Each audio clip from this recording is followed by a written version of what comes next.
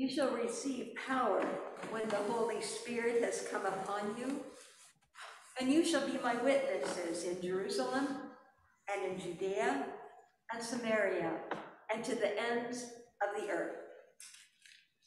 Please join me on page 80.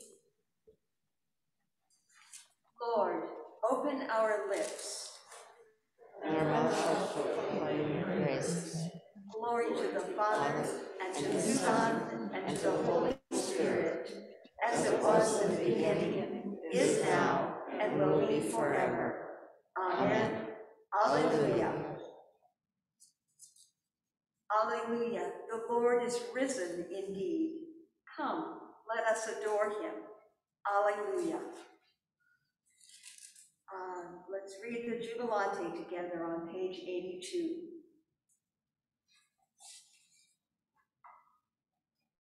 Be joyful in the Lord, all you lands. Serve the Lord with gladness, and come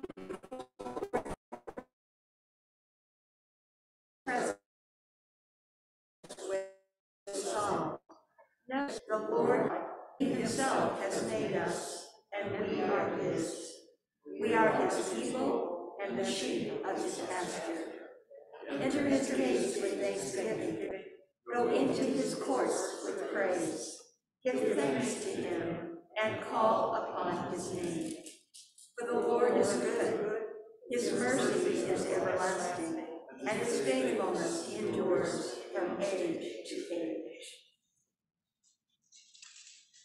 The psalm for this morning is part of Psalm 119 on page 777. Page 777. And we will read verses 161 through 168. Rulers have persecuted me without a cause, but my heart stands in awe of your word. I am as glad because of your promise, as one who finds great spoils. As for lies, I hate and abhor them, but your law is my right. 7 times a day do I praise you, because of your righteous judgments. Great peace have they who love your law. For them there is no stumbling block. I have hoped for your salvation, Lord, and I have fulfilled your commandments. I have kept your decrees, and I have loved them faithfully. For I have kept your commandments and your decrees. For all my ways are far before you.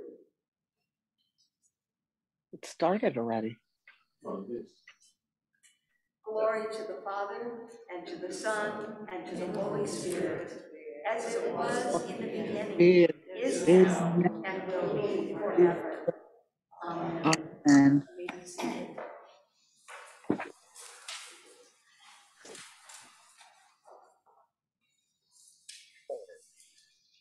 A reading from Malachi. My covenant is with him. My covenant with him was a covenant of life and well-being, which I gave him. This called for reverences. And he revered me and stood in awe of my name. True instruction was in his mouth, and no wrong was found on his lips. He walked with me in integrity and of righteousness, and he turned many from iniquity. For the lips of a priest should guard knowledge, and people should seek instruction from his mouth, for he is the messenger of the Lord of hosts. Hear what the Spirit is saying to God's people. Thanks be to God. We will continue by reading together Canticle 12, Part 3, and that's on page 89. So the Part 3, the people of God. And read together. Let the people of God glorify the Lord. Praise him and highly exalt his name. Glorify the Lord, Praise him and highly exalt him forever. Glorify the Lord, O spirits and souls of the righteous. Praise him and highly exalt him forever. You that are holy and humble of heart, glorify the Lord. Praise him and highly exalt him forever.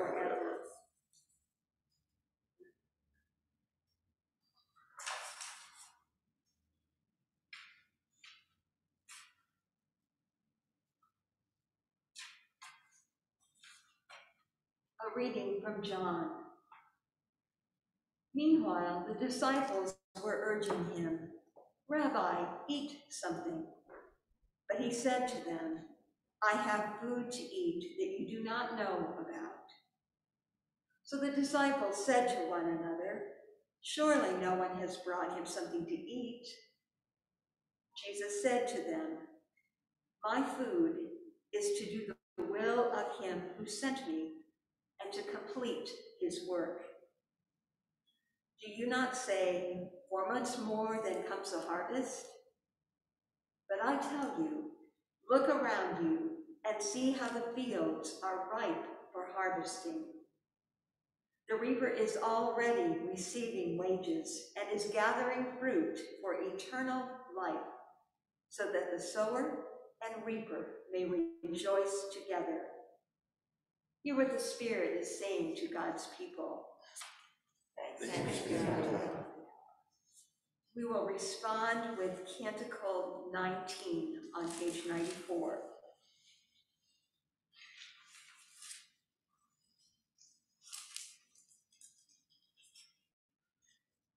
Together, O ruler of the universe, Lord God, great deeds are they that you have done, surpassing human understanding.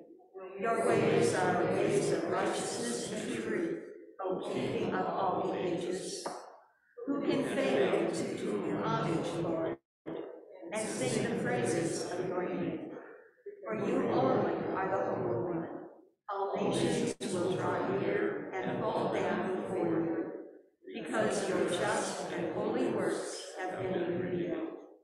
Glory to the Father, and to the Son, and to the Holy Spirit, as it was in the beginning, is now, and will be forever. Amen.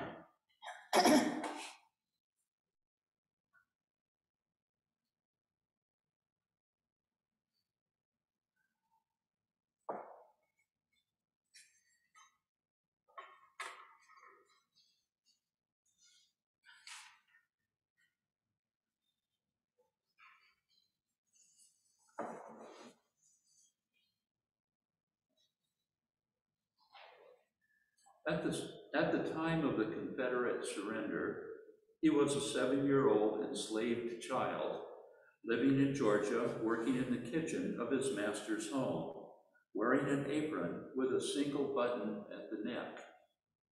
That was standard garb for a slave boy at that time.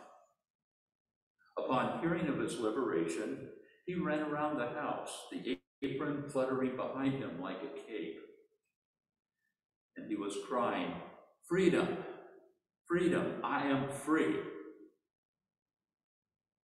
We can only try to imagine the joy and transforming nature of those words. The nature of those words represented to a child born and raised in slavery with little hope of freedom. This experience would shape his life's calling. That child was Henry Beard Delaney. Another Black child, born under more fortunate circumstances, as a free person, did not suffer under slavery directly, but he did grow up knowing the evil that was slavery and the continued oppression of his people. That child was Edward Thomas Denby. Today, we recognize these two men as the first and second bishops consecrated in our Episcopal Church. April 14th happens to be their common day of death, but 29 years apart. Henry Beard Delaney was born in 1858 to enslaved house servants in St. Mary's, Georgia. After the Civil War, his family moved to Florida to make a new life as free people. There, he helped with the family farm and learned bricklaying and carpentry. Delaney was a devout youth raised in the Methodist Church, but suffered a stunning blow to his faith when, as a teenager, he was told he could not participate in communion. He spent the week following this incident in fasting and prayer, and experienced a vision wherein he saw 12 men in vestments kneeling in a semicircle around him. He then passed into a church filled with beauty and music. When he was in his early 20s, the priest of the local Episcopal church funded a scholarship so that he could attend St. Augustine's College in Raleigh, North Carolina. The school was founded in 1867 to educate newly freed men and women. Now, a condition for attendance was joining the Episcopal Church, and this he did with enthusiasm. St. Augustine set up a special course of education so that he could catch up with his classmates, and he became a very good student. Upon graduation in 1885, he remained at St. Augustine's for 13 years, first as a teacher, and then, after he was ordained a priest in 1892, as vice principal. While there, in addition to his other duties, he completed several campus building projects as architect and construction worker, truly a man of all work. He also leveraged his position for the good of those around him. In 1908, he resigned his position at St. Augustine to become Archdeacon for Negro work in the North Carolina diocese. Delaney still lived on campus with his wife Nanny. She continued her teaching position at the school. In his new position within a segregated diocese, he worked diligently to improve conditions for Black people. And on November 21st, 1918, he was consecrated as a suffragan bishop in charge of Negro work in the Diocese of North Carolina. But this work also included work within the Diocese of East Carolina and also South Carolina. Delaney continued his work until 6 months before his death in 1928. Now, a memorial published by the diocese noted his steady rise to a position of eminence in which he had won not only the esteem of his white colleagues throughout the country, but also their love. The memorial further noted his congeniality and uniform gentleness and sweetness of disposition. I wonder if the white men writing that memorial really knew what was going on beneath the surface. Nanny and Delaney had 10 children, including long-lived sisters Sadie and Bessie, who, at over age 100, co-authored the well-regarded autobiographical book, Having Our Say, The Delaney Sisters' First 100 Years, that described their life in the Jim Crow South. Now we turn to Edward Thomas Denby. Now, he was born in Wilmington, Delaware in 1869 of free-born parents. Now, in contrast to Delaney, Denby's predominant theme as a youth was education, and I'll just go briefly through this. Denby attended the Institute of Colored Youth in Philadelphia, Centenary Bible Institute in Baltimore, Howard University in Washington, D.C., Wilberforce University in Ohio, and actually the University of Chicago. Now, from 1894 to 1896, by then ordained as an African Methodist Episcopal Church minister, Denby was Dean of Students at Paul Quinn College near Dallas, Texas. He was confirmed in the Episcopal Church, first ordained a deacon in 1898, and then as a priest the following year. Between 1899 and 1907, he ministered to parishes in Tennessee, Missouri, Illinois, and Florida. In 1907, he returned to Tennessee to be rector of Emmanuel Church in Memphis. And then while at Emmanuel, he helped the congregation build its own church, and he also established an industrial school for Black students.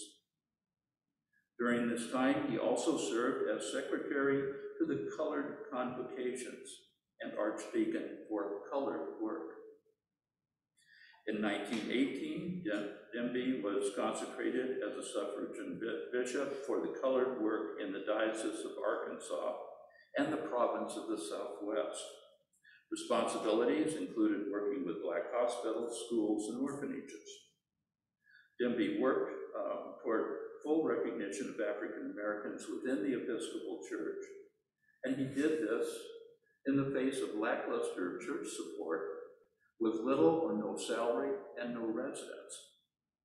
But by 1934, he had turned his attention to work for his people on a national level, serving on the Forward Movement Commission, the Joint Commission on Negro Work, and the Race Relations Commission.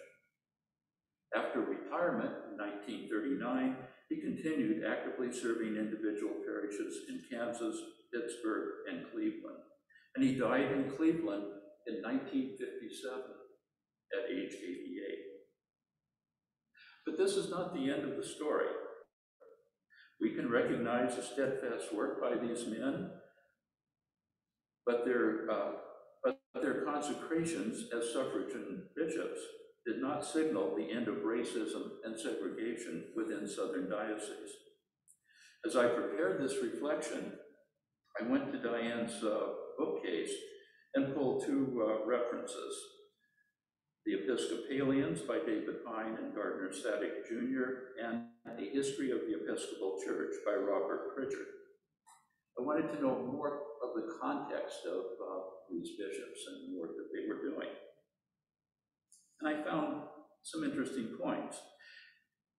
In the South, the Episcopal Church was seen as the church of slave masters, and many freed persons abandoned the Episcopal Church after the Civil War to go to other denominations. And if you haven't already, I would highly recommend you watch the recent PBS documentary, The Black Church.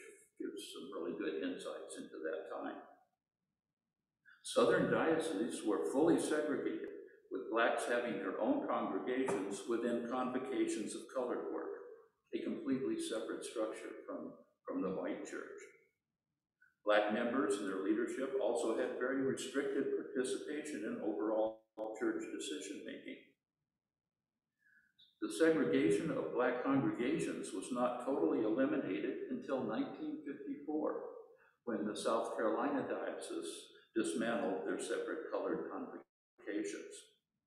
That action came 2 weeks before the landmark Supreme Court decision, Brown versus Board of Education, declaring segregation within schools as unconstitutional.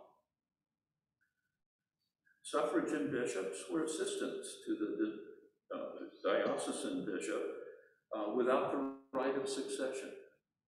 The idea of bishop suffragan emerged as a solution to a thorny problem: how to provide Black bishops for the segregated convocations, but not allowing them to have any authority over white men.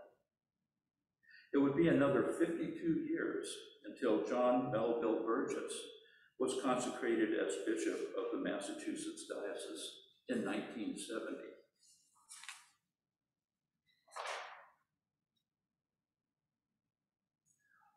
I believe Galena and Demby remained in the church because they were men of great faith who believed in working within that church structure, and that would make a difference. If not for their steadfast work in the Episcopal Church, the Episcopal Church would be a very different place than it is today. They could not bring down systemic racism within the church, but they were able to provide hope and leadership. Their story reminds us today that we have the power to find ways to work as people of God to fight injustice and racism. Now, along with recognizing Edward Thomas Demby and Henry Beard Delaney, we also give thanks today for our presiding bishop, Michael Curry, who is showing us the way of love, our own Bishop-elect Paula Clark, who will lead us into the future, and for the diversity of our clergy and leadership. Not only are they able to fully participate in the life of our church, but they also serve as an inspiration for those yet to come.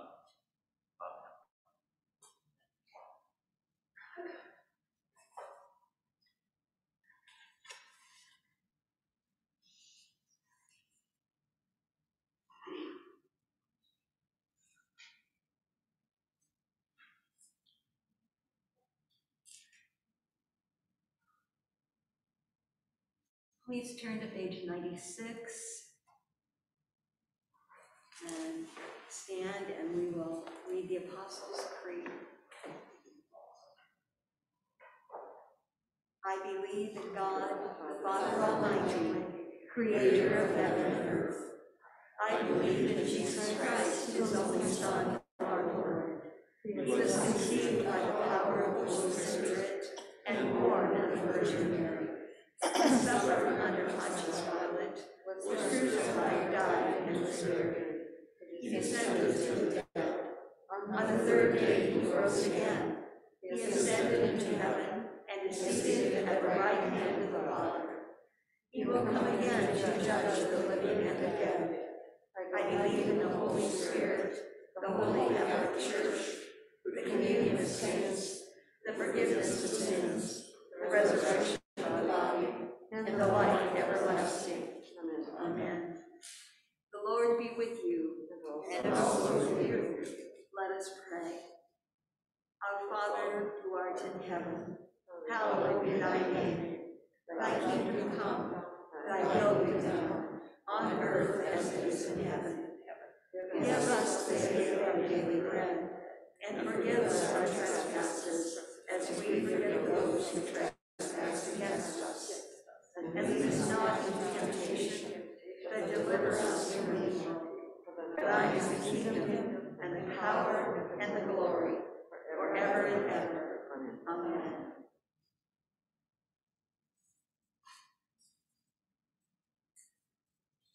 We will continue with suffrages A, found on page 97.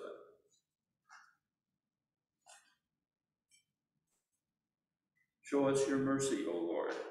And grant us your salvation. Clothe your ministers with righteousness. Let your people sing with joy. Give peace, O Lord, to all the world. For only in you can we live in safety. Lord, keep this nation under your care. And guide us in the way of justice and truth. Let your way be known upon earth. Your sacred health among all nations. Let not the needy, O Lord, be forgotten. Nor the hope of the poor be taken away. Create in us clean hearts, O God. And sustain us with your Holy Spirit. Loving God, we thank you for the ministries of Edward Thomas Demby and Henry Beard Delaney, bishops of your church who, though limited by segregation, serve faithfully to your honor and glory. Assist us, we pray, to break through the limitations of our own time, that we may minister in obedience to Christ Jesus, who with you and the Holy Spirit lives and reigns, one God, now and forever. Amen. Let us read together the collect for the renewal of life on page 99. O God, the King eternal, whose light divides the day from the night and turns the shadow of death into the morning, drive far from us all wrong desires, incline our hearts to do your law, and guide our feet into the way of peace, that having done your will with cheerfulness during the day, we may, when night comes, rejoice to give thanks. Through Jesus Christ our Lord. Amen.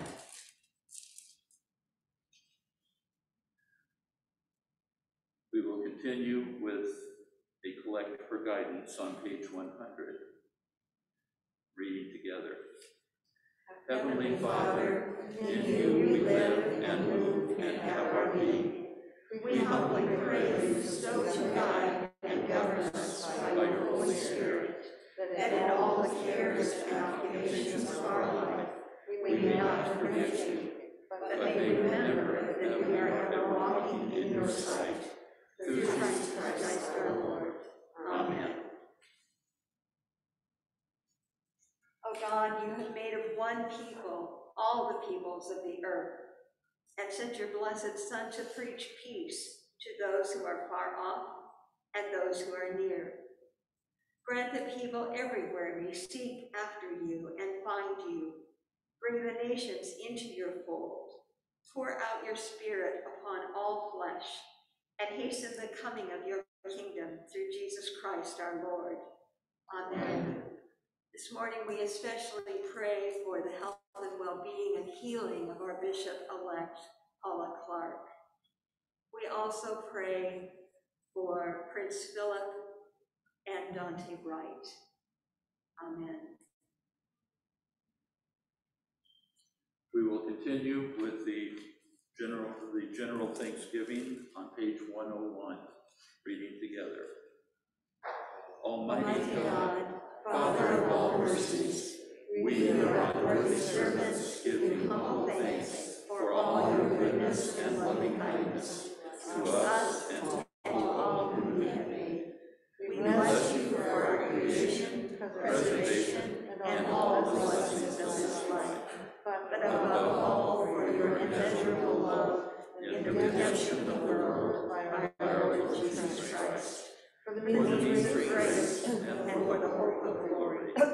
And we pray, give us such an awareness of your mercies that with truly thankful hearts we may show forth your praise, not only with our lips, but in our lives, by giving up ourselves to your service, and by walking before you in holiness and righteousness always. Through Jesus Christ our Lord, to whom with you and the Holy Spirit be honor and glory throughout all ages.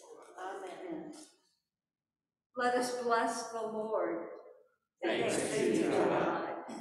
The grace of our Lord Jesus Christ, and the love of God, and the fellowship of the Holy Spirit be with us all evermore. Amen. Sure. And may the peace of the Lord be with you. And also with you. Peace, everyone. Peace, Crystal. Renee. Peace. Chris. Renee, Karen. All of you. Lynn. Lynn, peace.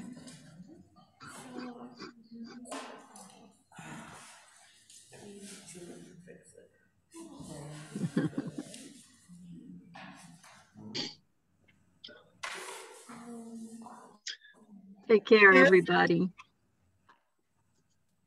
Right. I'll get in touch with you, Karen.